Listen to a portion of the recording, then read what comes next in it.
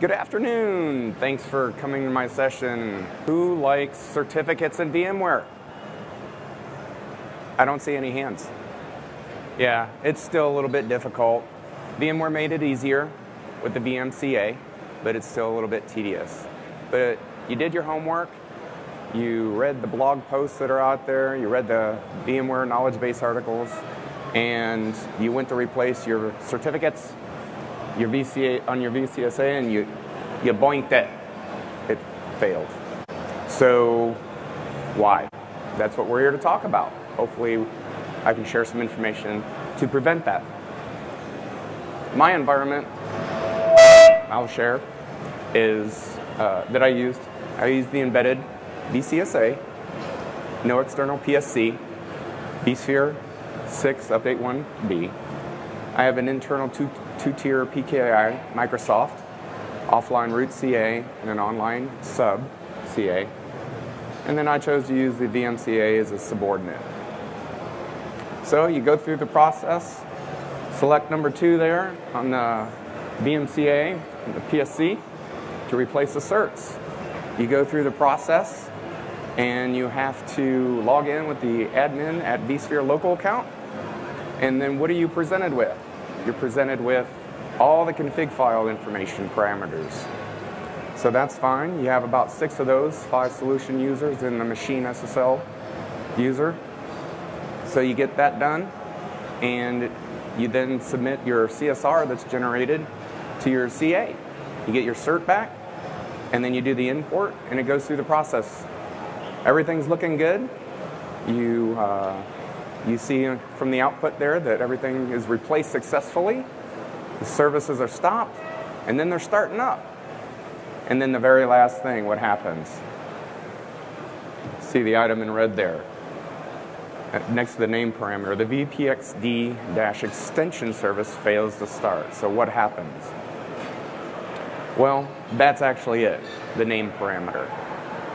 Several blog posts that I've read, and nothing definitive in any of the KDs or the security guide, the user guides, said that you needed to change the name parameter. And actually, if you remember back in vSphere 5 days, using OpenSSL, you kind of had to have a different name for each of the services that you replaced your cert with.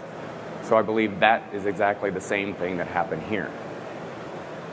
So I pinged out on Twitter when I was having my issues, and Adam Eckerly pinged back a response and shared with me a blog post that actually wasn't the similar issue that I had, but the resolution was a similar thing. So what do you need to do?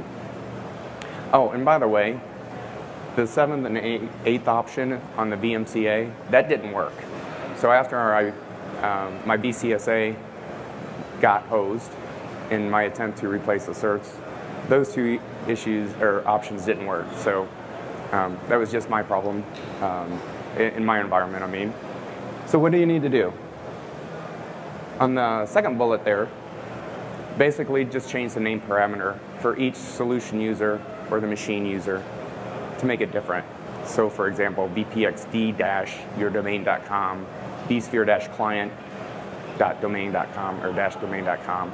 So just name the name parameter different, and then the rest of the information can be the same.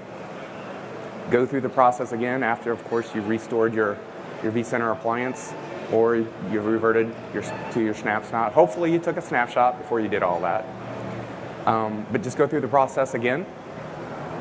Do a different name parameter, submit your CSR, get your cert back, import it onto your PSC, and go through the process again, and all should be good.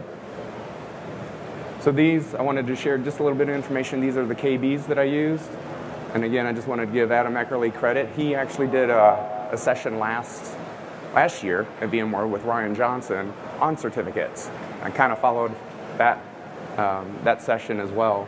And there's the blog post that Adam shared with me, the reference on kind of what to do, what that user did in his environment with the issue he had with certificates.